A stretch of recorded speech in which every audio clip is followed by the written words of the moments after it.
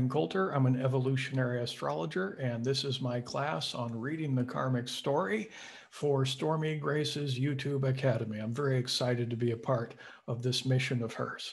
And this class, this video, is going to be a super condensed pistachio nutshell version of the full length webinar I did last year. It was about a 4-hour webinar. This video will be about 60 to 90 minutes or so, where I will be able to share with you the polished method, the nuts and bolts of understanding the karma of your birth chart or one of your friends' charts.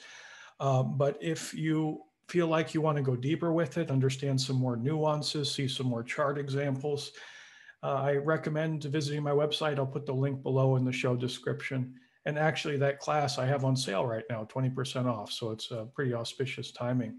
But anyhow, let's dive into it. So here's the class, Creating the Karmic Story. And the little subtitle here is, if you understand your karma, you understand your life. And I think it was the Dalai Lama or somebody said, one of those famous gurus said, if you want to understand your karma, contemplate your current life circumstances. So history repeats itself is implicit in this. And this is, of course, using the reincarnational model, which is the model I prefer. And there's actually a lot of evidence out there that points to that's what's actually going on here. And I believe you can actually get a feeling for your past life story by looking at specific places in your birth chart, which I'll get to. And it's like, who the heck were you before you were born? Well, this is very precious information, because if you start to understand on a deeper level your past life circumstances, you start to begin to understand in a more, let's say, thorough way your current life circumstances, because history repeats itself. The karmic wave breaks in all of our lives. I think of karma kind of like a skipping record that repeats. You know, the past lives and the current lives, they aren't exactly the same, but there are very obvious, distinct themes that tend to recreate themselves. And you know, all those out there who accept the reincarnational model, and that's what's going on, agree that our present personalities and those circumstances are rooted in those previous lives, which I was just saying.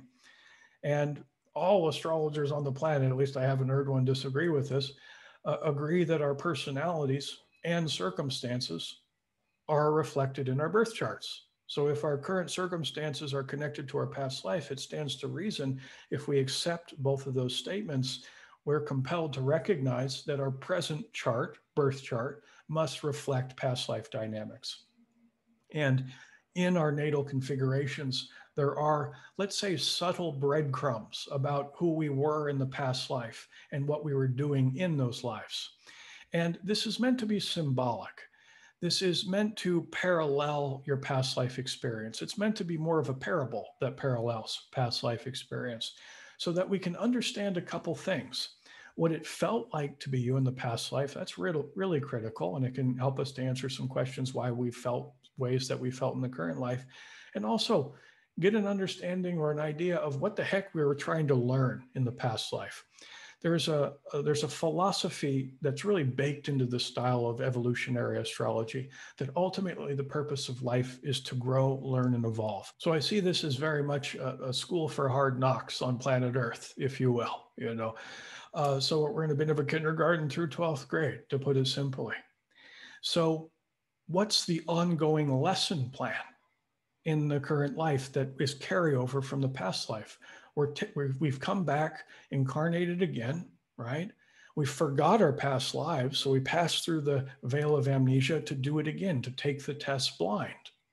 Now, by looking at your chart, it's not like you can find the answers to the test. That would be cheating on the exam. But we can get a sense of what's the curriculum, you know, or what's the class syllabus, or maybe even what's the questions on the exam, which can be tremendously helpful information. Yeah. And by understanding your past life, we uncover what it must have felt like to be you, what I said before, and the clues of what it was you must have been learning. Okay. Again, history repeats itself. And this is a great skill to polish, because, and this applies to astrology in general, not just this style of astrology, but it can help us to develop compassion for ourselves and for other people. But now we put it in the more of a compassion in the overarching soul theme of many lives here. Okay. So the heart of the technique. Okay. First, we understand that there were issues in the past life that were left unresolved. Questions on the exam that you left blank or whatever. In the last life, or maybe even set of lives, because I think sometimes it takes multiple lives to get past one grade in the school, so to speak. Okay. Here's the second thing. Okay. There must be either a soul intention or an evolutionary need to work on the issue this lifetime, that ripening of karma. Okay. And our goal here is to recognize the fingerprints, okay, of those unresolved experiences from those prior lives in the present birth chart. And by deciphering those fingerprints, we can turn them into a very evocative story, okay, that triggers breakthrough of self-awareness within ourselves and our clients or friends, whether you're doing it professionally or just as a hobby. Okay. And the reason why, as we'll see here, we'll be able to tell a parable, a story. And I feel like that's really important in this work, because when you tell somebody a story, it connects with them on a heart level, not just on a mind level. Sometimes astrology can be presented in a very dry way. And if we can tell it through storytelling, it brings us into the feeling state of what it must have felt like to be you. And we can understand it conceptually, but we can connect on a deeper level through the heart. Now, here's a little bottleneck of astrology, trying to understand what the heck all these symbols and glyphs are. And my goal here is to not waste a lot of time sharing this with you. Many of you already know this stuff like the back of your hand. But for those of you who don't, this is something, a little hurdle you'll just have to jump over, and you'll have to familiarize yourself with these symbols, what the chart looks like. You can see here on the bottom right, the chart example of Jim Carrey. But here you have all the planets. These are all the symbols for them, the signs, okay? And if you're a beginner, you don't know any of this, I recommend either researching on Google or just taking a screenshot of this so you can study it over time. Okay. So where we want to begin to understand the past life story is to work with what's called the south node of the moon. And the south node is this little horseshoe shaped right here, south node, okay, on the chart. You can see it over here on Jim's chart, down here in the third house. The inner wheel is the houses. So the lunar south node, okay. Now all the planets have south nodes, except for the sun, of course. Okay? And they all refer to the past, but it's the moon's south node specifically, what's commonly known as the dragon's tail. That's what we interpret. Why? Because moon represents heart. Remember, we're trying to understand what it felt like to be you in the past life. And of course, what that felt like in the past life commonly carries through into the current life. For example, if you have a Virgo south node, or you know somebody who does, usually an emotional state associated with Virgo, at least on the negative side, would be a lot of worry and concern, among other things, but those are the primary ones. There can be a lot of anxiety with Virgo south nodes. So worry and concern, and something I would say to a client is, therefore you were born into this current life worried, even though you didn't necessarily have to be.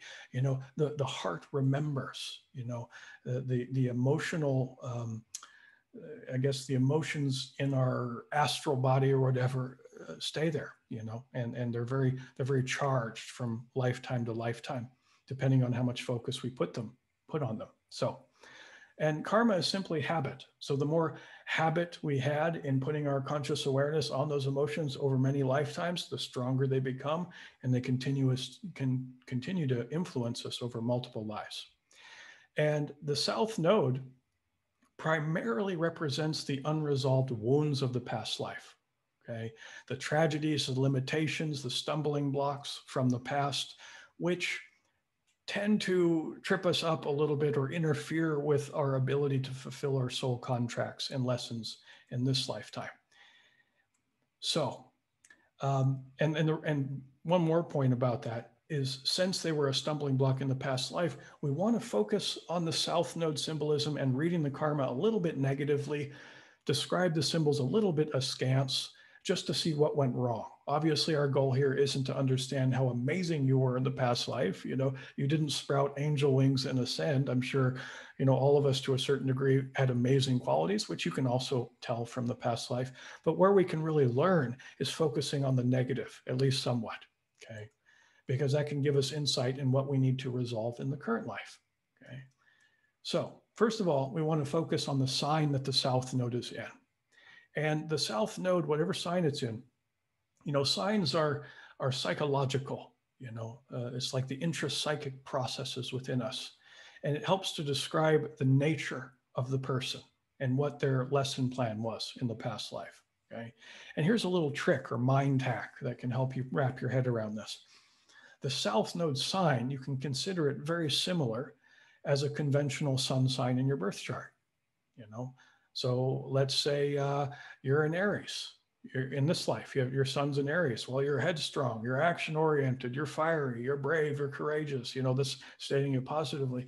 And you had those values in the past life if your South Node of the moon was in Aries. So you can kind of read it as if it was a sun sign, but in this case, in past life context. And much like your sun in this life, the South Node sign describes really core identity and values, because that's what the sun means. It's the center of our identity. It's your self-image, your values, it's your sanity, your vitality. It's really the center core of our heads, much so like the South Node sign in the past life. And when contemplating the South Node sign, it's helpful to, again, slant our understanding of the sign a bit more negatively. We also want to tie in the South Node's house, okay? And the house of the South Node actually tells us where in the life this was actually happening, the physical scene. Again, the sign is more internal, it's psychological. The house is locational. It gives us a sense of place that a lot of these challenges took place, okay? Gives us a sense of the where. It's what the person was actually doing in the karmic past and what their life actually looked like from the outside. And it also offers us some insights into the circumstances which compelled or constrained the person. Okay. Next, we put the sign and house together. So I just used that example, Aries, So let's understand the headstrong nature of Aries. It's one of the most independent, autonomous signs in the zodiac. It's the sign of the warrior. Okay. So, maybe, for example, maybe they were a literal warrior. Of course, we have to take a look at the rest of the symbols if it supports that idea. But they could have been literally in war, a fighter in some way, okay? But if the Aries South Node is in the 6th house, house of service, house of hierarchical structures, house of feeling like they're under orders, that feels much more like a literal military life, the Aries South Node in the 6th house. Again, you have to consider the rest of the symbols, but I would immediately free associate there if I saw that placement. So that's just a quick example. So notice how much more vivid and precise everything gets when we start to blend and sign and house together to modify and specify each other. And they also limit each other, and each detail we tie into the story brings additional focus. Because having an Aries South Node in the 6th house is a lot different than having it in the 5th house or the 10th house or the 9th house, You can take it in so many different directions. 6th house feels more military. 5th house feels more like maybe a famous athlete or something like that, because it's the house of sports. Here you have the warrior in the house of sports. In the 9th house of travel, you maybe have some sort of adventurer or boat captain or something like that. I mean, you can get pretty silly with the stories, but it brings us into the feeling states. You notice what did it feel like to be those different people? Felt very different, but the South Node sign is still the same. It's just adding a different location and still providing us with a different feel based on those locations, because it does add some extra detail. And that's a really great start. Okay. Understanding the South Node sign and house, gosh, you could give an entire reading just on those two symbols. There's much more than that, and we can become much more specific and comprehensive, but that's a great start. And I'll even say, if you only work with that, you're doing just fine, Of course, we're going to have to talk about what all the planets and houses and signs mean, but we'll get to that later. Now, we can go deeper, though. When we find a planet conjunct the South Node, this further defines the nature of the individual's life energy and circumstances. And much like the South Node sign, the planet was deeply integrated with that individual's identity in the prior life. Okay. In this case, you can view the planet conjunct the south node as you normally would a planet conjunct the person's birth chart sun in the current life, okay? Except again, we continue to tilt our interpretation towards more suboptimal expressions, okay? Just running on the same example, let's say Aries south node in the 6th house conjunct Saturn. Saturn has a very reality checkish energy. It's very grounded in determination and realism and order, and restriction and rules. And here we find it in the house of service in the sign of the warrior. This feels much more like this person was a war general, kind of like the stern father archetype. So it can further add some extra information to who this person was.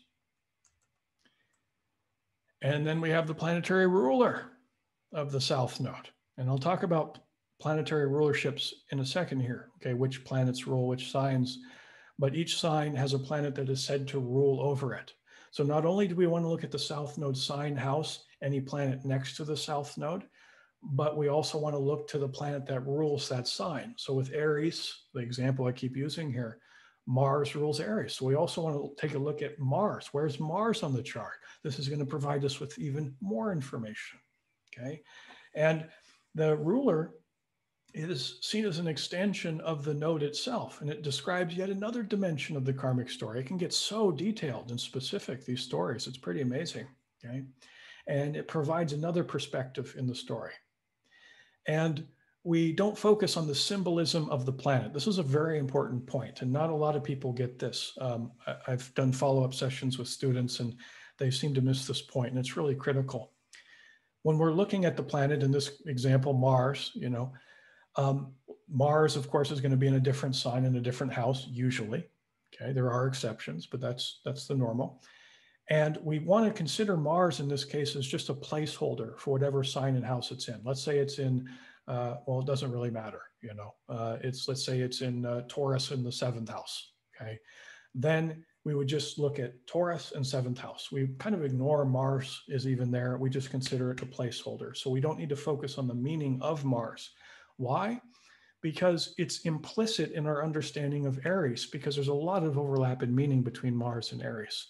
So we just think of the ruler as a placeholder, and now we have additional information, which would be Taurus and the 7th house. So let's use a different example. Let's say the south node of the moon is in the 4th house. And let's say the planet that rules the south node sign is in the 9th house. So 4th house deals with family dynamics. So this person was probably defined by family. There's 4th house, but more specifically defined by religion of the family, because 9th house deals with belief systems and religion and higher-minded philosophy. So yes, their life was dictated and formed them by family, but basically the ideology of the family. So we could be looking at an example of them being born into a very dogmatic Catholic family in the past life. Okay, so what are the rulerships? Again, you can take screenshots of these. I want to be really quick, so I'm not going to go into great detail. You can study this later, but just quickly, Mars rules Aries, Venus rules Taurus, Mercury rules Gemini, the moon rules Cancer, the sun rules Leo. Mercury also rules Virgo, so there's a dual rulership there. And Venus rules Libra too. There's another dual rulership planet. And then Scorpio is ruled by Pluto and Mars. Okay, well, I guess technically that's the dual rulership. I misspoke there a second when I was talking about Mercury and Venus. But so yeah, Pluto and Mars rule Scorpio. That's going to be interesting. We'll have to take a look at that. Like, what does that mean? And when we have to deal with two rulers. And then Jupiter rules Sag. Saturn rules Capricorn. Another dual rulership here, a couple of them. Uranus and Saturn both rule Aquarius, and Neptune and Jupiter both rule Pisces. What about planets in aspect to the south node? You look at a chart and you see all these lines in the middle of the chart. It gets kind of confusing. And there are many different aspects, and you can defer back to that key, I guess you can say, where I had all the symbols. I had all the aspects there as well. And except for the conjunction, which I already mentioned when the planet is next to the south node, all the aspects to the south node refer partly to forces that acted upon the person in the prior life. Okay. They point to external realities. Although sometimes, as we'll see in my example later, they're also connected to subjective, more personal correlates as well. So, since so much of the human experience is often about relationships, more often than not, these planets refer to people, other people. And we can start to add some window dressing to the story and other people involved that might have caused some skipped lessons and stuff like this. Okay. And these are human interactions that played some kind of shaping role within the person's experience. Okay. Now, here's another critical point. Me personally, in my own professional practice, I focus primarily on the major aspects: the conjunction, the square, and the opposition. Those are the main ones. Those are the more heated ones. You can use sextiles and trines, for example, which I do talk about in my full 4-hour webinar, but we don't have time for that. And in all honesty, in my professional practice, I rarely look at them because we can add more window dressing if we need, but these major aspects is where we'll find the major thrust of the story. And I find we have to do a process of elimination during the actual presentation of the information. And I find these to be the most meaningful. Now, squares in opposition add tension and friction within the storyline, and they correspond with people or situations which were experienced as challenges, resistances, or negativity. Let's get more specific though. What about if they're opposite the south node? We have a planet directly opposite the south node. Implicit in that is they're conjunct in the north node. So the planet opposing the south node represents something or someone who blocked, repressed, defeated, or tricked the person in the past life. It represents something insurmountable or unattainable. Okay, and this is how I usually describe it is it represents the brick wall of reality that this person simply could not get around, And we can use different examples, something farthest from us, unattainable, unreachable. Yeah, maybe you have Venus opposite the south node, the goddess of love. It is the relationship planet, among other things. Okay, this could represent unrequited love or a feeling of being unreachable. Yeah. What about the insurmountable? Well, with Venus, we could be looking at a partner that was quite vexing or controlling. Okay. It really depends on the rest of the symbols to lead us to which one of these it was. Okay. So what about squares? Planets square the south node. I know I'm hitting you with a lot of information quick, but I'm trying to pack a lot of info in here. So pause, take notes, pause, take notes. So squares the south node. And with this aspect, okay, we're looking at a person again, or probably a person or circumstance or issue that was really at cross purposes with them, that was vexing, that afflicted or undercut the intentions or needs of the other person in the past life. Okay, and it is therefore an issue unresolved in the past life. Okay, which is commonly in both schools of evolutionary astrology. There are two different ones. I'm in the Stephen Forrest school, by the way. It's known as a skip step, the square. Okay. So of course we want to work with that in the current life, in a more evolved way. So another example, Neptune square the nodes. Okay. Neptune in the 4th house, we could be looking at an endlessly needy or manipulative mother who depended on the child later in life. Okay. When she didn't really need it. Okay. What about the 5th house? We could be looking at addiction as a skip step, or alcohol abuse, instead of reaching the flower at their full potential.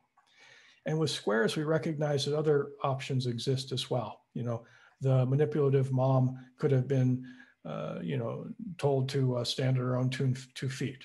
Okay, boundaries could have been set. Okay, in terms of drinking too much, well, we can we can heroically break those addictions. Easier said than done for a lot of us, especially with Neptune square the nodes. So, quick example.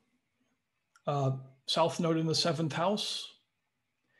7th house traditionally known as the house of marriage and intimacy. And there it is squaring the Neptune in the 4th house. And one dark Neptune potential, which we'll discover when we start going through all the planets and stuff, can be self-sacrifice. The story of Jesus being nailed to the cross. It's martyr energy in the 7th house of marriage. Okay, we could be looking at a possibility of staying in a marriage because of beliefs in religion, for example. Okay, also can indicate a sort of a loss of self as this self-sacrificial blending into the needs of the others in the family and almost feeling like a ghost in your own life.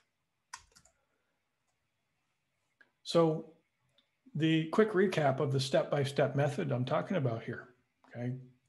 Again, you want to do this in order. It helps to do it in order. You know, that's why I say step by step, because you can look at a chart and it's chocked full of so much information. It's so easy to look at a chart and go splat. So by having this step-by-step method, we can just, you know, stay to the course and just take a little bit at a time and work with it. Take a bite, chew it. Take a bite, chew it. And of course, it'll digest within you as something else entirely, you know, but just a little bit at a time. So first things first, understand the sign of the South Node. Okay, again, gives us a feeling of that person's nature in the past life and what it felt like to be them. Analyze the house that the South Node is in. Gives us the sense of where in the person's life these dynamics were playing out. And then see if there's a planet conjunct the South Node, if it adds extra information to the sign of the South Node itself. And this builds an understanding of the character of the person and also what it felt like to be them. Now, tie in the house and sign of the planet or planets that rule the South Node. Add even more perspective to the story. And analyze any planet in aspect to the South Node through the square or opposition to uncover any additional tension or friction in the story. Okay, I know that seems like a lot, and it is when you're juggling the symbols. But, you know, here we have a 5-step process, you know. That's the easy part. The hard part is trying to find the integration, of course. And then you start pulling the threads of the karmic story together. And as I said, it's easy to hit the chart and go splat. You know, it's a very overwhelming process. But you just have to keep grounded and realize this is simply just a process of elimination. You know, with each new piece of the puzzle, the possibilities of what this person's life was like narrow tremendously. So part of it's discovery. The other part of it is strategic elimination. And the way I like to think about this is it's kind of like a Venn diagram. If you think back to math school, you know, in high school, math class. And you have all these circles and all the circles meet in that honey spot in the middle, okay? So each of the symbol of astrology that you're looking back, the ruler, the signs, the houses, all these pieces of the puzzle, okay? Each of these pieces, the signs, the houses, etc., represent vast pools of symbolic archetypal meaning. And our goal here is to juggle these pools of meaning, find out where these pools of meaning overlap, creating a big theme, okay? And then focus on those themes to narrow down what that story must have been like, okay? And parse out those themes to build the story around them, okay? The semi-fictional storyline, okay? I mean, it's very common if I'm doing this reading to one of my clients that they stop me halfway through and say, wait, are you talking about this life or the past life? You know, because there, again, history repeats itself. It's very accurate, actually, even though it is semi-fictional. Okay, now we get to the fun part, you know, the overwhelming part. I guess this has probably already been overwhelming for some of you, but astrology's biggest bottleneck is trying to understand what the heck the 10 planets, 12 houses, and 12 signs of the zodiac even mean. And there's a cursory understanding of these things, but you know, these 34 symbols here and the nodes, so 36, is a lifelong study, you know, if you're that interested. So I'm going to start running through these. And again, I recommend taking screenshots of these for study because I'm going to just kind of blow through this because I want to make it on time here. So I won't read all this, obviously. You can look at this later, but these are words you can connect to that can bring you into what it means, what these symbols mean, basically. You know, so for example, let's say the sun was conjunct the South Node. Remember, it adds additional information on what this character must have been like. So it represents a person that was characterized, it had these qualities here, you know, both some positive and some negative. Or let's say the sun is square opposition the South Node. This might be some external solar sun force. It might be looking at a situation that was more characterized by these planets. Okay, so it can go a lot of different avenues. But, you know, if we just, I'll just riff on the symbols for a little bit. You know, the sun is the center of the solar system. All the planets orbit the sun. It represents power. It represents charisma. It represents um, luminosity, warmth, and gravity. So gravitas, you know, people, strong solar people have that quality of bigness about them, you know, and they shine brightly into the world. And the sun is a star. So it depends on, you know, where it is in the story, but they might have been a literal star, which we'll see in our example a little bit later. And then the moon is very nurturing. Moon, the great mother. It deals with, it connects with family influences and responsibilities. It links to clan, it links to home. The healer archetype is really strong. So if somebody has a moon conjunct the south node, they might have been in some sort of healing dynamic or taking care of other people. That's a beautiful thing, but that can get us into trouble as well, you know. And then Mercury. You know, Mercury is the fastest planet in the solar system, at least the ones that go around the sun. Once every 88 days, it orbits the sun. So it represents mind, the quick mind, lightning fast reflexes. It also represents the ability to improvise, language and its difficulties, improvisation, youthfulness, sheer energy and life force. It's speedy, okay? Venus, Venus, the goddess of love, okay? Goddess of beauty too. You know, Venus is the most beautiful thing in the sky, except for maybe the moon. It's that bright star, you know, it looks like a star. So it represents attractiveness. So if somebody has Venus conjunct the south node, there might have been a model or somebody known to be very beautiful. And of course, that can create complications as well. It's also the divine feminine. Could be an indication that the person was a female in the past life. It's also a relational sign, the goddess of love. So we're looking at relationship dynamics in the story as well. And since we want to look at this suspiciously, what's the dark side of relationship dynamics? You know, so sometimes it can be represented as codependent relationships, too much compromise or self-sacrifice. You know, it can go in a lot of different directions.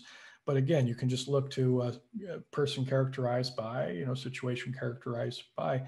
And I invite you to really study these things, because you can take one of these planets and just go into contemplation mode for, you know, ever. And the goal here is these planets represent archetypes.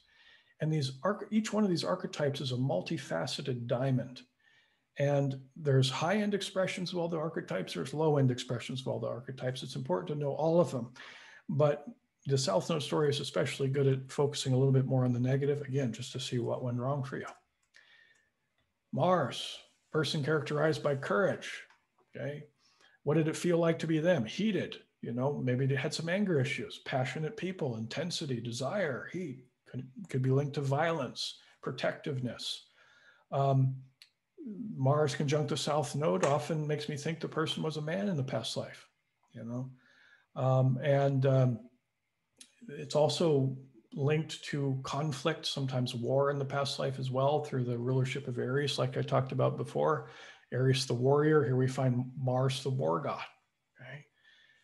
And then Jupiter, the second biggest body in the solar system besides the sun. So it also links to a certain bigness, you know, but it's not quite as big as the sun. And actually, Jupiter almost became a star. It almost had that runaway effect. We almost had a binary solar system, you know. So it also is represent to that quality of bigness, of also linked to charisma as well. Okay, ambition, somebody who's very compelling. Okay, oops. Could also be linked to great success and prestige as well, if the rest of the symbols support that. Okay. Now, Saturn is, as I talked about before, Saturn conjunct the Aries South Node, kind of the war general, you know, connected to that seriousness, that stoicism, that long suffering, you know, that stern father archetype, as I described it before, at least when it's in the sign of Aries. It's linked to conservatism. And sorry, I keep doing that. I keep hitting the wrong button here.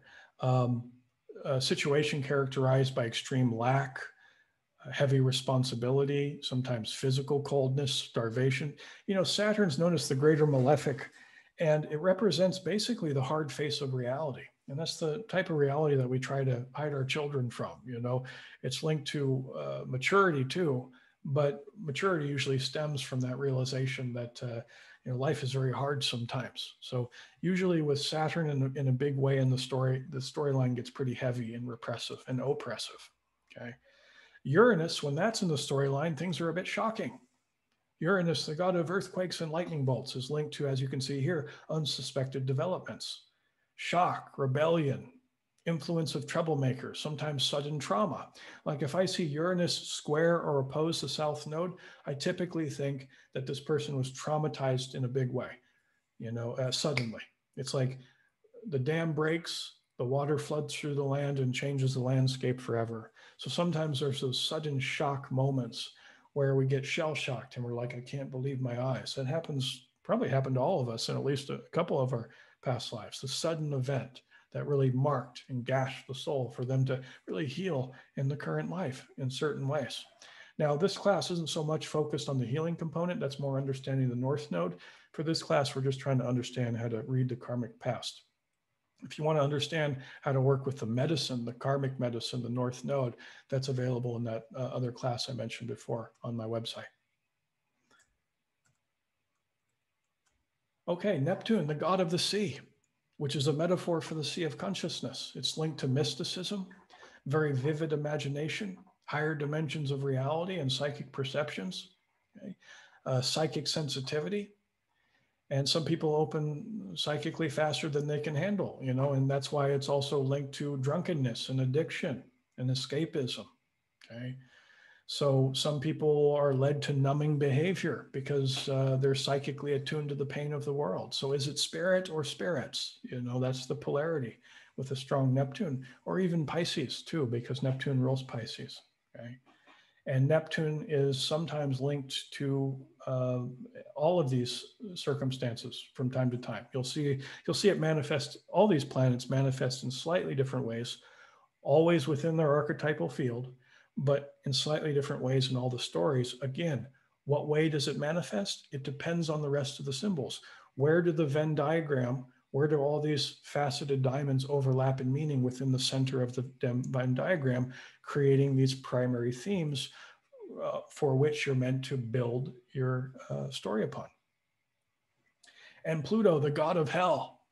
You know, Pluto past lives could be distilled into one word, and that's intense, okay? Psychologically intense. And it deals with extremity. It deals with dark forces, nightmare, especially if I see Pluto opposite or square the South Node. I think, oh my God, this person went through another nightmare. And since it's the planet of extremity, when it's really activated in the nodal structure, their life was in the extreme. I take all the symbols, not just Pluto, but really it makes me accentuate, become a little bit more heavy-handed in the darkest possibilities of the symbols. Okay, Pluto has a beautiful side to it too, but again, we're looking at the negative here. Okay, now let's get to the houses. First house is the house of leadership. Okay, so if we have the South Node in the first house, we're looking at somebody that had to make certainly decisions for themselves, but also for other people too. Okay, and fundamental to understanding a first house past life is that they didn't have relationship dynamics where other people felt equal to them. It felt more like leader to follower or CEO to worker, or you know, it's just a sign of autonomy, independence, responsibility, and this often creates a feelingness of loneliness at the top. Okay, because of the power, because of the authority. Okay, and sometimes it's a link to fateful crossroads and choice points. And sometimes we got to make a brutal decision. It feels like a lose-lose, and we take the lesser of two evils, you know, and that can leave a heavy mark on the soul as well. And then the second house, house of money, traditionally, and that's a big part of it. You know, my immediate question with South Node in the second house is it a lot of money or a little money? You know, each one of those pathways creates different sets of complications. Let's say we have Saturn conjunct the South Node in the second house, the planet of lack. You know, I'm probably thinking that this person lived on, you know, crumbs, you know, was in line at the bread line, you and was in extreme forms of poverty. Again, if the rest of the symbols support it. Um, well, what if they have Jupiter conjunct the south node in the second house? Well, they run a big pile of cash or maybe grain or whatever they were considering a value or currency then, okay? So it's commonly connected to money. And on some level, also, we contemplate the psycho-spiritual understanding of the second house, where it's known as the house of insecurity. Outward security and inner security, they have an effect on each other. They're bound. So net worth and self-worth. So when I look at South Node in the second house in the context of your journey, I think that that insecurity prevented you from becoming what you needed to become in the past life. Okay, that's the lesson. So therefore, in the current life, you're trying to learn to become more secure in yourself. And there's ways of doing that reflected in your chart as a whole. But we're starting to understand, okay, what was the stumbling block for us in the past life? So external security, internal security, second house. Third house has a strong correlation with the planet Mercury. I talked about it before because Mercury rules the third house. Zippy Mercury, once every 88 days around the sun. Third house has distinctions, of course, but it has a similar, let's say, energetic texture, or what the life must have been like, where it required constant improvisation, a lot of learning, data in, maybe data out as well. Maybe they had some sort of teaching role if the rest of the structure supports that. Or maybe they were a writer. Or maybe if they were more well-known, maybe there's that leadership piece in the first house. They have the ruler in the first house, for example, and therefore leader to follower. And maybe and then their south nodes in the third house. Maybe they're on the podium, maybe they're making speeches to people, okay? It's also connected to reading and speaking and curiosity and youth. But I mean, there's all this listed there. But when we get into the feeling state of what is a third house past life like, it's a life defined by the constant immediate and the emergent. It still has that quickness to it. There's a sense of, with South Node in the third house, of drinking from the fire hose. A lot of busyness. Busy, busy, busy, busy, then dead, is kind of the feeling to it, which can create all kinds of problems in terms of to resolve or heal in the current life. For example, maybe an overwhelmed nervous system. Sometimes I see that a lot too. What about the fourth house? Fourth house, classically known as the house of home, family, hearth, and clan. It's ruled by Moon, the Great Mother, which I talked about before. So it's linked to home life. And with South Node in the fourth house, I think, oh my God, right away, this is where I go to first. And then the other symbols might guide me away from this. But 9 times out of 10, this is the bullseye. This person in the past life was utterly defined by family, under the thumb of family. Family expectations eclipsed this person. And in some way, shape, or form, they were unable to lead their own life. Their life was scripted for them by family. I used that example before.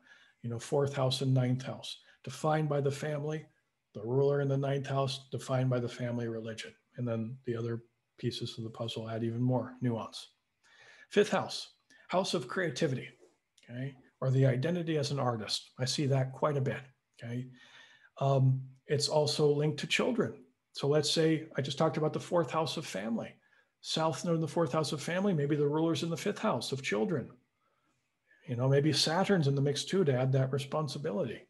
So the crushing weight of being a parent, maybe having too many kids or maybe doing it alone or something like that.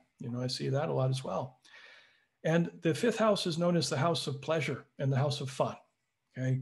And of course, we can get into trouble with too much pleasure and too much fun, And if there's other symbols that meet the fifth house of pleasure in the bullseye of the Venn diagram, like an unhealthy Neptune, addiction, unhealthy Jupiter's linked to excess or too much of something, then we could be looking at a lifetime of being a party animal, basically. And sixth house, I briefly talked about before, it's linked to hierarchical systems, weighty duties and responsibility, a feeling of servitude, a feeling as though in the past life they were under orders. That's a really key line to think about. I feel like I'm under orders. If it's really heavy with like a strong Pluto and Saturn square and opposite the south node, we could be looking at literal slavery perhaps. So that's the sixth house. Seventh house, house of marriage, as I described it before, house of partnership. So when I discussed the fourth house, I said under the thumb of family. Well, this is kind of similar. Under the thumb of marriage, another person defined you. Example would be Mrs. John Smith or the henpecked husband. There could be many examples, but those are two that come to mind. And typically, since we want to read the symbols more negatively or askance, the shadow side of the seventh house, it's relationships built on inequality as opposed to equality. Okay, so codependent issues probably. Eighth house, also linked to nightmarish circumstances sometimes, because Pluto rules the eighth house. There's also a deeply sexual compassion to the eighth house. So we could be looking at sexuality as a generator of negative karma if the eighth house is really activated. It's also linked to deep coupling and bonding and psychological intensity. It's also known as the house of death. So if I see a really sudden, violent signature with the rest of the symbols, we might be looking at premature death that ripped somebody too early out of life. Okay. If there's some Neptunian or other shamanic things going on here, we could be looking at shamanism or the occult. Ninth house, talked about it before, house of religion. Okay, so we look at that more suspiciously and we say dogma. This person was in a position where they were expected or felt they had all the answers. Kind of the preacher or know-it-all archetype. It doesn't have to be about in terms of what we believe God to be. We can be religious about anything. We can make a God out of money, be a materialist. We can make a God out of science, the scientific method.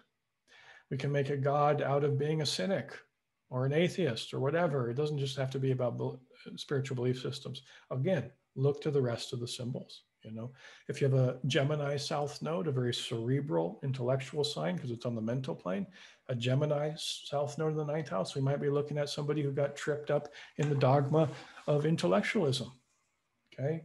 It's also linked to education. So maybe they were like a scholarly teacher or something that had a very narrow bandwidth in terms of how they viewed reality, and that got him into trouble. 10th house. Sorry, I'm moving quickly here. I'm trying to get as much information in as I can. 10th house, classically known as the house of career, mission, relationship to the community, but it's very visible. It's the most visible place in the chart. So it makes me think of fame. In the past life, especially if this is supported by other powerful planets, this person was probably famous in the past life. Now, were they, worldwide famous or a name we'd all recognize? Maybe. More likely, though, they're just squished into some history book in some library. History remembers them to what degree we don't know, whether it was their city, their state, or their country, or the world, but they were famous. They were well known in their community, however large that was. And the key takeaway was that they were defined by their public role, and people projected onto them certain images, certain expectations about what they were meant to do, so the expectations of the public were a heavy influence on these people typically. 11th house, similar to the 10th house in that it is connected to the sea of people.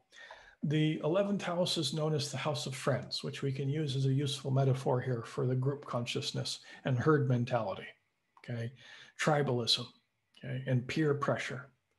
So caving under the expectations of a cultural understanding of what they're meant to do with their life. Yes, a life scripted for them, but mainly by cultural influences, and we're all affected by the environment in which we're born and grow up in, but this with South Node or the ruler in the 11th house, there's a particular emphasis on this group think shaping that person's life. 12th house. The 12th house, as all the houses, go by many different names and different layers to them. It is the house of consciousness and different levels of consciousness, house of spiritual awakening, house of, I often see, for example, a South Node in the 12th house, a very monastic life. Maybe they were a nun or a monk out in a cave or something. Again, if the rest of the symbols support it, okay?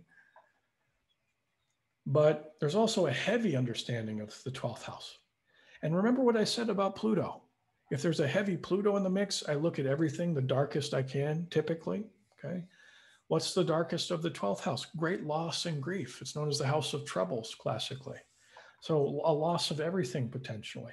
Okay. And of course, you can have tremendous spiritual spike, if you will, through tough experience. They're kind of a paired set, spiritual growth and wisdom through tough experiences. It doesn't always happen that way, but it's pretty common. Also represents a loss of everything, as I said, that can manifest in different ways. Sometimes imprisonment, sometimes wasting illness or hospitals, or or withdrawal from the world as well, losing your connection to the world, if it's a more spiritual thing. Okay, it's also linked to addiction through its connection through Pisces and Neptune. Okay, so drunkenness, addiction, hiding, confinement. Okay, on to the signs. Aries, the sign of courage. Aries, the warrior. And warriors are defiant, they're protective. What did it feel like to be this person? Individualistic, intense, fiery. Okay, we can take Aries in so many different directions. It depends on the overarching tone of the storyline. But a key takeaway that we can get from Aries South Node is this person was staunchly independent. You know, it's one of the most independent signs in the zodiac. There are others that connect to that as well. So maybe an ego-centered attachment to independence and autonomy. You know, I can do this alone. I don't need your help. You know, back off. You know, so we see that too. Okay, and you know, I did use an example as a potentially a militaristic past life. You know, because you know if the rest of the symbols connect with that, we see that a lot. Okay, but in terms of what did it feel like to be this person, what is the negative emotional set this person juggled with in some way, is typically anger and fear and aggression, sometimes too much aggression. Like maybe they brought nuclear warheads to a peace treaty, you know, not literally, obviously, but they're use too much force. So therefore, in this life, they're learning how to use the right use of force in a more balanced way and less destructive. Taurus, it's linked to dogmatism too. Okay, typically Sagittarius is, but or classically known. But you know, Taurus is it's a fixed sign. It's the most stubborn sign in the zodiac. You'll read that everywhere online or in all the pop astrology books, and it is true because it is linked to a fixity sign, fixity energy. Taurus, the sign that loves stability in their life, but they can become attached to that, and this creates a general refusal to adapt in their past life. Like Kodak film from the 1980s and before. Where are they today? Pretty much non-existent. Why? Because they refused, you know, to kind of noses high up in the air. Oh, we're not going to do digital media, you know, and poof, there they went, no longer around. So their refusal to adapt, where there was their downfall. So we look at Taurus suspiciously in the past life, and that might be what was going on there. You know, there's kind of a link to ancestry there. Like if it worked for my grandparents, it worked for me. You know, it's stuck. You know, there's a stuckness with Taurus if we look at it suspiciously. If we look at it more neutrally or even positively, if the rest of the story supports it or structure, we could be looking at a very like living in nature sort of life or agrarian culture too. Okay, it is the sign of nature. Gemini, the most curious sign in the zodiac, linked to youthfulness. Okay, it is on the mental plane, as I said. So maybe it's connected to a fascination with language, an openness to change. This person probably packed the experience of many lifetimes into one, constantly moving around. But Gemini energy, what's the shadow side of constantly moving around and following those threads of curiosity? Well, they can spin in circles. There can be a dispersal of energy. They can spin too many plates. And it can cause this torrent of energy in their head, you know, and they can become easily distracted. And it could be, getting caught up in a loss of perspective, hunger for stimulation. You know, that'll come up, I think, in our example that I'll use later here. It can be linked to, because it is an air sign on the mental plane, intellectualism, like I use in the other example, you know, in the 9th house, the dogma of the scholarly intellectual. Okay. Oh, I keep doing that. Sorry. Cancer. Cancer with a strong affinity or overlap in meaning with the fourth house, because Cancer is the fourth sign. So this is nurturing instincts. Remember, the fourth house was house of family. Well, Cancer has affinity to that, the love of home, the love of children, the love of the homeland. Okay? There also is a protective instinct to the mom too, because this may be somebody that was protecting the weak and defenseless who couldn't defend themselves. Now, negatively, this person could have fallen into the trap of fear, okay, feeling insecure, also linked to family dynamics as well, okay. The Cancer is ruled to the mother archetype, nurturing, okay. So we look at that suspiciously. What's the dark side of the mother archetype? Endlessly taking care of everybody else and not taking care of themselves, okay. Giving, giving, giving, giving, giving, and never receiving. And that one's very common. Again, it depends on the rest of the symbols, but I see that one a lot, okay? So therefore, in the current life, it behooves them to have a more balanced relationship with the energy they give with that of what they receive from other people, as well as take care of them damn selves instead of everybody else. Yeah, that's Cancer energy. And also Cancer is known as the crab. And a crab is a sensitive creature. It exists without, because it has a shell. Without the shell, it would be an endangered species. It would be in a lot of trouble. So another shadow side potential of Cancer is hiding inside the shell of a crab because of fear and living too safe of a life. I see that sometimes too. Leo, the hunger to express oneself, the hunger to seek applause and attention. Of course, that can get us into trouble if that's an ego-centered attachment, okay? It's also linked to pride and arrogance and self-importance. Expectations associated with a high position, especially if like there's a strong Jupiter or fame, sun, 10th house, stuff like this, first house of leadership, okay? Just have to find where these symbols connect. What's the center of the Venn diagram?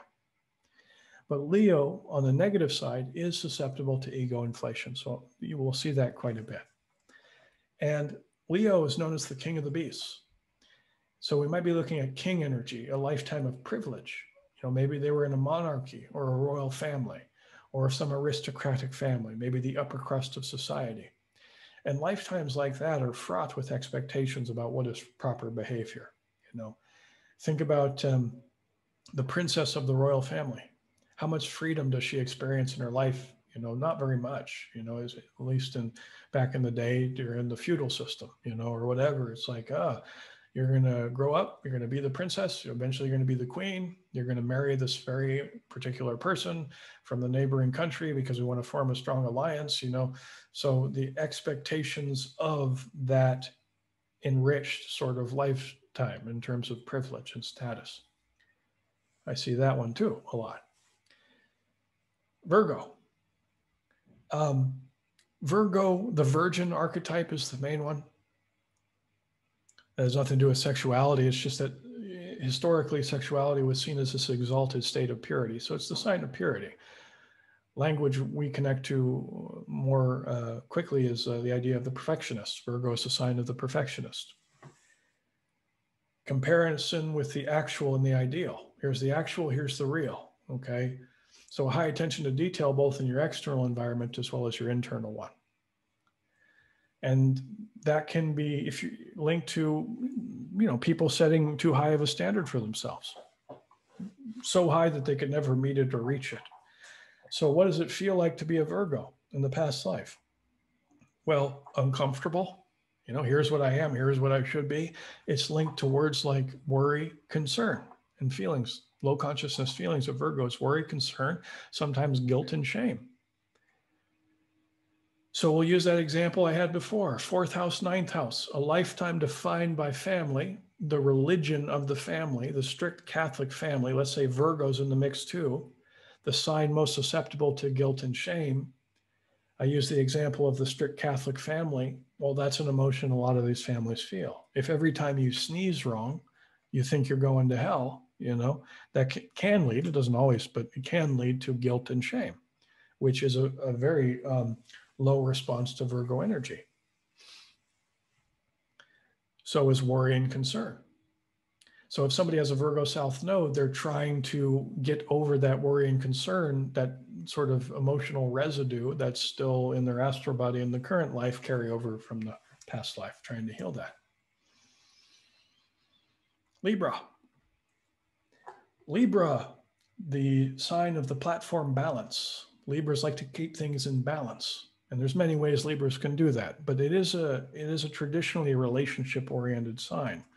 So balanced, harmonious relationships is typically a motivation or a drive for Libran folks, is to keep balance in their relationships. And they're very likable people typically, because they know how to get along with a lot of different personality types. And that's a, you got to remember, signs are psychological. They're motivational. They orient us to life and underlie the decisions we make. So Libra's motivation to connect with people, to have these harmonious relationships, that's a beautiful thing. They make wonderful counselors, for example, but it can also get us into trouble when we take it to extremes. With the South Node, we want to think about it more negatively in the negative extreme, where they gave too much of their power. Again, too much compromise, too much loss of self, too much passive aggressive behavior, which probably led to some resentment inside of themselves. Resentment that they're trying to heal in the current life through a strong response to their birth chart, to the North Node of the moon, all these pieces of the puzzle that we work on in our birth chart. Scorpio, the scorpion, it kind of gets us right into the mood of Scorpio. It's charged. It's psychologically intense. And we look at Scorpio more suspiciously or negatively. The shadow side of Scorpio, at least emotionally, is getting lost in the turbulent subset of emotions and getting into this moody and broody place. So if you have a South Node in Scorpio, your life was somewhat of a psychodrama. And why? Well, we look to the rest of the pieces of the puzzle. But that psychodrama led to an ego-centered attachment to your own inner complexity, okay? Psychological complexity, and you got lost in your internal world, the choppy waters of your subjective reality in the past life. Why? Because there was a bit of a psychodrama around you.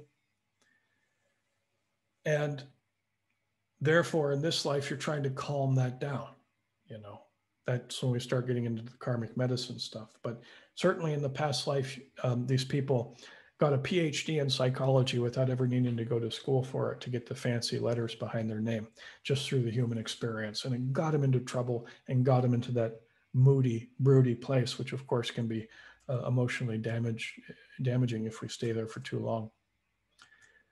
Sagittarius. It does have a strong affiliation with the ninth house, which I talked about, house of religion. The Sagittarius is known as the philosopher archetype, and it is the sign of religion.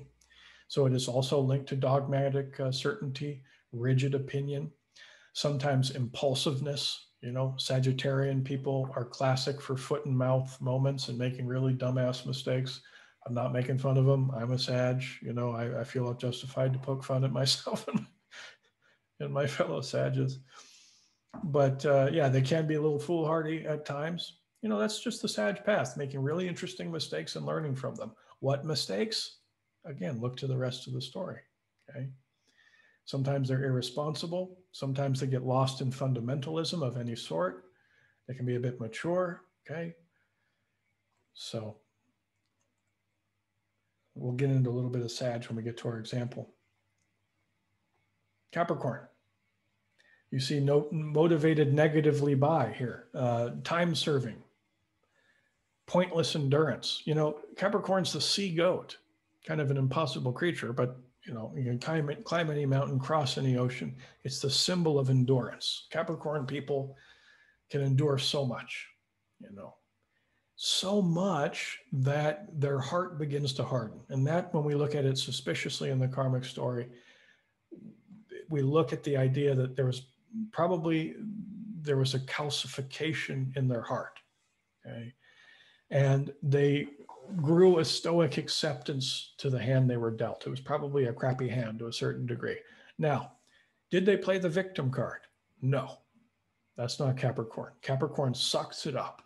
pushes the pain body aside, says, I'm on top of it, drop it, you know, that's Capricorn energy, okay? And it led to a variety of different emotions associated with Capricorn. Can be loneliness, can be depression, can be control issues.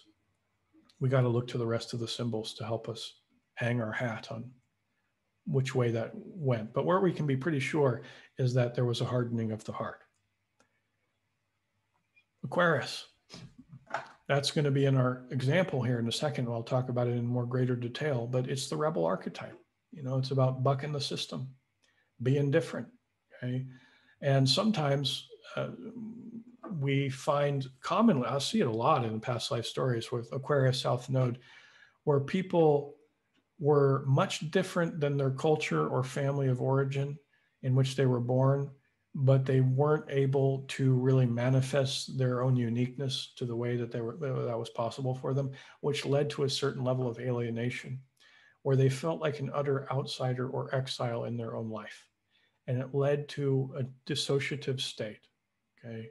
Also linked to trauma, also linked to coldness, a leaving of their heart space, much like Capricorn. They're interesting. They're both ruled by Saturn, you know, so there is that connection there. But with Aquarius, it's more, I'm going to be more comfortable in my head rather than heart, because Aquarius is an air sign, okay, and getting into those dissociative states. And Pisces, the mystic, the dreamer, the poet, and the drunk, you know, strong connection to the 12th house, okay. It is a sign negatively motivated by escapism, self-numbing behaviors, okay. It can be pretty vague, sometimes spineless jellyfish energy with Pisces. It can be overly dreamy, you know, getting lost in the dream world.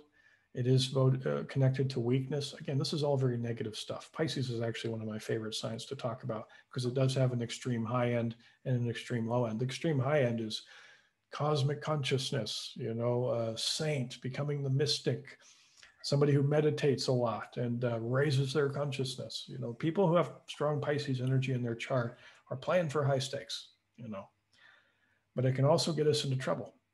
You know, so the whole polarity between saint or the town drunk is connected with Pisces, also connected to the 12th house and Neptune. These family of archetypes.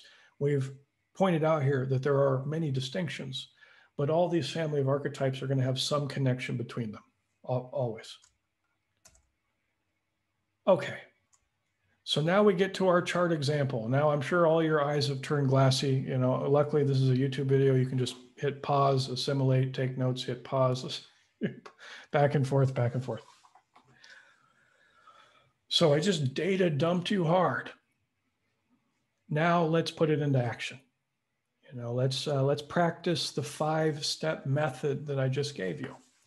And we're going to use a chart example here. Now notice I blacked out the name and the date and the name down here too. And I will reveal who this person is after we've discussed the karma. But you know, at the beginning here, it's going to be a mystery man or a mystery woman. So what's step number 1 in our 5-step process? Where's the south node of the moon? The south node, as I described before, is this horseshoe shape right here, okay? And as we can see, it's in the sign of Aquarius. And it's in the 12th house. Now, you'll notice that it's very near the ascendant here. For those of you who don't know, this is the ascendant, the sign that's off to the left of the chart between the 1st and 12th houses. But, and this is a technicality I didn't have time to get into, but it's not close enough to the ascendant for me to consider it a conjunct the ascendant. I use a 2.5 degree orb, but it's farther than 2.5 degrees.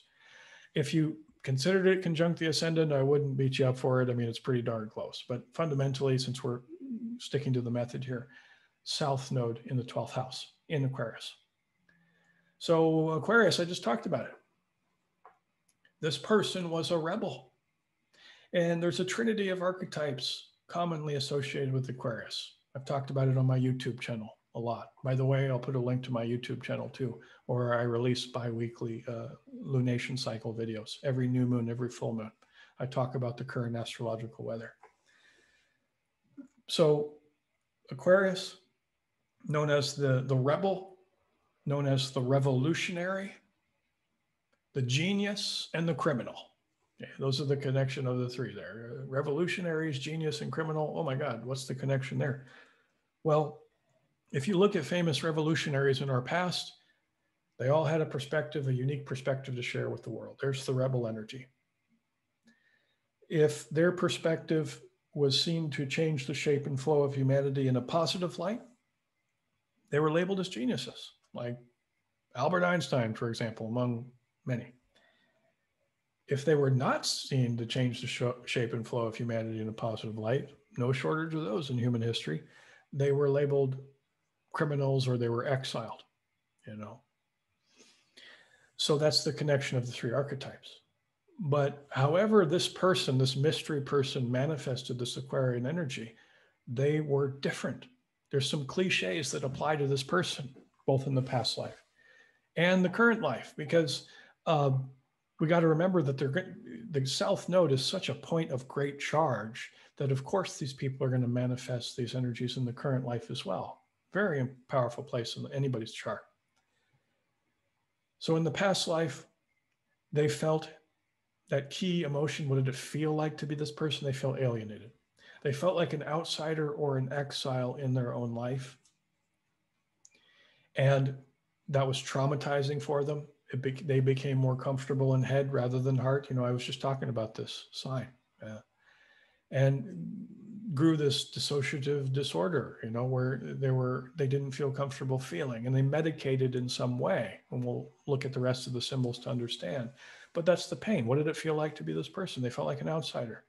They felt like that square peg in the round hole. And that can be a tremendous challenge. Aquarians constantly suffer rejection, betrayal, and abandonment. You know, it's a challenge. Okay. And this can happen in a variety of ways. Either they can conform to the expectations of other people and pretend they're someone they're not, or they can manifest the more aggressive form of Aquarius, which is to become the rule breaker, or in the extreme example, the criminal, as I talked about before. So the rebel archetype in the 12th house of consciousness. Now we're going to have to read the 12th house in the extreme way too, because I'm getting ahead of myself, but we do have Pluto opposite the South Node. So we will have to look at the house of great loss and troubles. Okay. But let's just do the broad strokes here first. 12th house of consciousness, different levels of consciousness, of spirituality, the spiritual rebel, the rebel mystic, if you will. Okay. Kind of a shamanic feel here, the outsider mystic. Anything to do with Aquarius is about stepping out cultural and familial boundaries. So whatever this person did, from the viewpoint of mainstream culture, they were perceived as very weird and strange and zany. Yeah. And this probably included what they believed, what their beliefs in God were, you know. It's also 12th house linked to addiction. Yeah. So how do rebels break the rules sometimes? You know, doing things, taking substances they shouldn't. You know, maybe there were substances that altered their level of consciousness. You know, makes me think of psychedelics, for example. We might be looking at that. You know, I'm just playing with the symbols here. I'm just spitballing. Okay, so we're starting to get a feel so far about what this person's life was like a little bit. Very vague. That's okay. We got to tie in some more players. And with Aquarius, it's one of those tricky situations where it has the dual rulership. Because we have the more modern rulership of Uranus, we're going to have to take a look at Uranus's placement, and also the more classical ruler of Saturn. So let's start with Saturn. And remember, we're not going to be describing Saturn energy here. We're using it as a placeholder for the sign and house. So just cover up the Saturn if you want, you know, if it's easier for you. And just, okay, we're just looking at Gemini and 5th house. And one thing we'll notice is both rulers, Uranus and Saturn, are in Gemini. So we got a bunch of votes for Gemini energy here. So that's very prevalent. What's Gemini linked to? Youthfulness, curiosity, spinning in too many circles, spinning too many plates, going in too many directions. It represents the hunger for experience, Gemini does. Actually, both Sag and Gemini, which are opposite signs, have that same foundational makeup to what makes them tick, which is the desire, the motivation to have wide-ranging experience. They just go about it in different ways, in different styles. So this person's life was hyperactive. It was also very cerebral. Because remember, we're looking for the center of the Venn diagram. What's a common thread we've just uncovered? Aquarius, air sign. Gemini, air sign. Smart cookie we're looking at here, I believe. Also, Gemini kind of has a playful, flirty quality to it, especially when it's in the 5th house of fun and pleasure and the arts. So this person was probably an artist in the past life. Okay. A very inventive, innovative, rebel artist. An artist that breaks all the rules.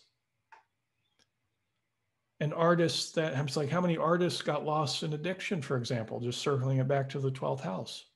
They break the rules through addiction, and in a very playful, Geminian, flirty way, they play their way through life. 5th house of playfulness, creativity, spontaneous self-expression.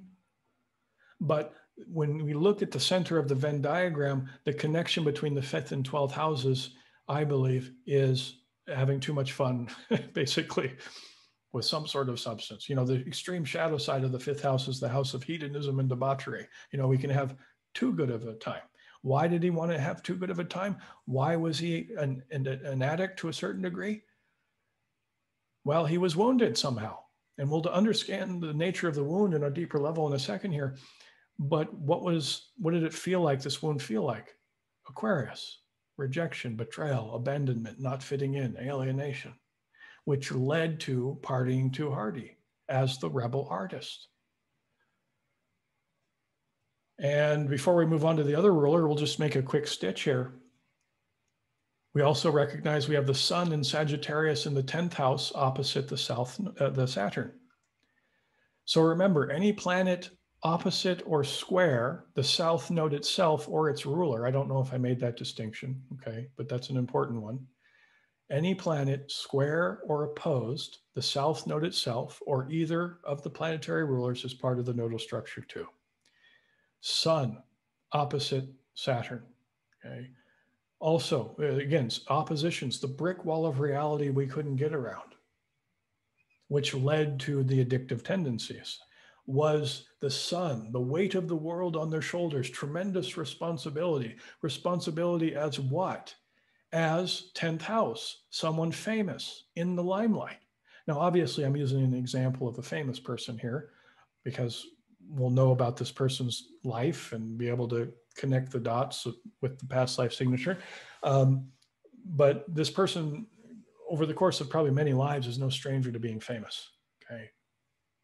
The pressure, sun with its sheer gravity, the pressure of fame, okay?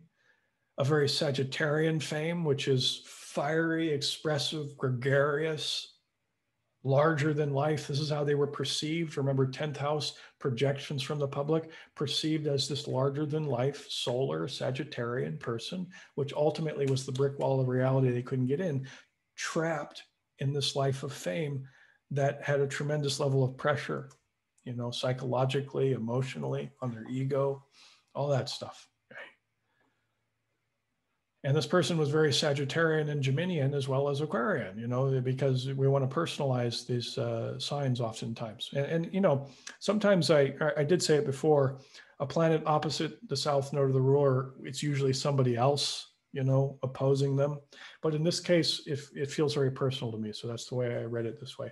We have to use our intuition in this process too. It's a very analytical process, a process of strategic elimination and analysis and stuff. But you'll find as you practice this enough, your intuition will want to guide you and sculpt the story in a very specific way.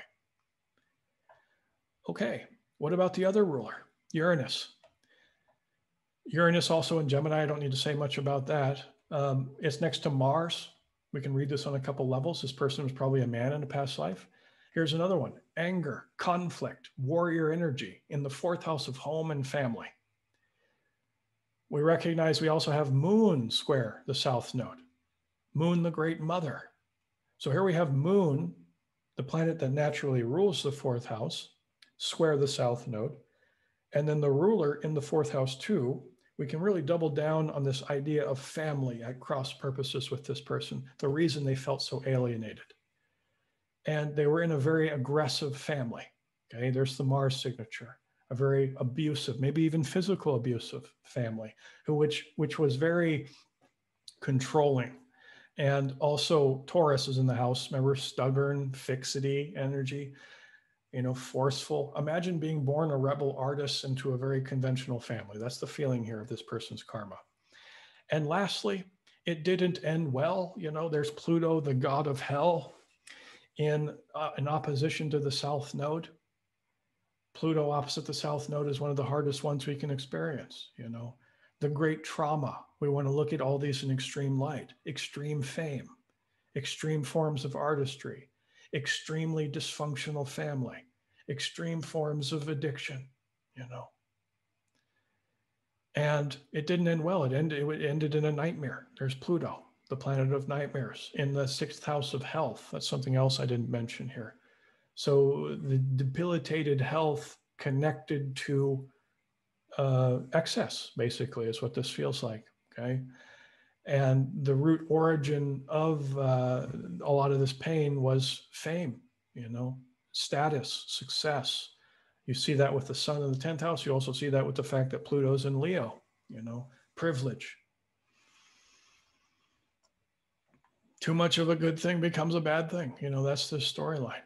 Okay. So that's my take on this chart. And of course, this is a rather short video, and I'm trying to distill a pretty complex process into a 90-minute video, which is always very challenging. I talked as fast as I could, only could do one chart example here. But let's do our grand reveal of who this person is. If my keyboard works. Jim Morrison. So obviously, it's so interesting because I said it before. It's like I do a past life reading, and a common thing I'll get is people interrupt me and say, wait, are you talking about the past life or the current life? Because it sounds a lot like my current life. And of course, the way I describe this past life story sounds a lot like Jim Morrison's life that he just lived. Of course, this is his birth chart from that life. So the past life would be the life before Jim. But it's a strong connection, strong overlap in meaning here. And we can gain so much insight as to why he was Jim Morrison. The way he lived the life he did was mainly because of Aquarius. He's bucking the system. Why was he bucking the system? Because he felt alienated from his family of origin. And I don't know how much any of you know about his backstory, but he was, as Jim, he was born into a highly militaristic family. His dad was a very famous war general. And here, Jim, the very shamanic rebel artist born into the family of the war general. And that was the hardest relationship in his life. And it led to him living life in the most extreme way possible, and it not ending well, a feeling of great loss, of losing everything, and premature death, and ending in a very Plutonian way because of his excess, because of his extreme. But we recognize the origin of that lies in the alienation from family. And that is something he's been struggling with, juggling in this dance over multiple lifetimes in this particular lesson plan that he's in. So fascinating chart to look at. So that's the chart example. And welcome to Wizardry. You've made it. 90-minute class, go on, start hanging your shingle and do professional reads. Obviously it doesn't work out exactly like that, but there's a lot for you to chew on now, a lot to work with. This takes a lot of practice. When I was first learning this, I would sometimes spend 30 minutes or an hour or more just really diving into the symbols and letting them play in my mind and in my heart and see if I could come to the storyline. And this would be great to practice on yourself, of course, and family members and friends, whoever wants to be your victim, so you can practice on them, and it's fun. It's a great technique. It's a powerful technique. And it helps us to understand what I call the chart behind the chart. It's like, great, we all got these birth charts. Wonderful. But why? Why do we have these birth charts? And the chart behind the chart, the nodal analysis, helps us to answer the question, why?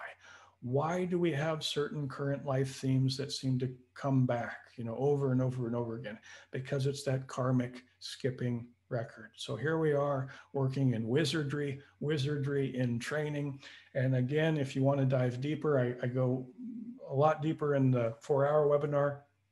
I tie in the karmic medicine, the North Node, and a lot of other distinctions. I use more chart examples and also answer a lot of questions on that webinar. So I'll leave the link to my website below and to my YouTube channel. And thank you to Stormie Grace and everybody in her audience. This has been an absolute pleasure, and I hope I'm invited back someday. Okay, take care.